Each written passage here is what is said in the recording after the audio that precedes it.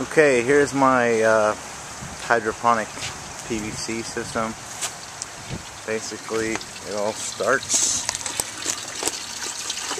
and stops right here in this bucket. It's just a 5-gallon home improvement bucket. I buried it probably 3/4 in the ground. I have my this is the for the plug for the pump, the sump pump. This is actually the hose that takes the water up to the top, and this is the return.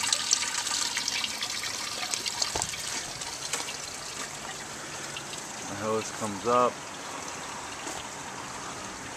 That is just fed in here. And you see all my cups at 90-90. Goes back down, so on and so on.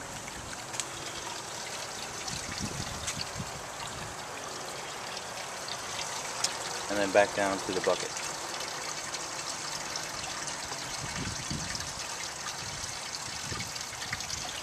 So here we got a couple plants.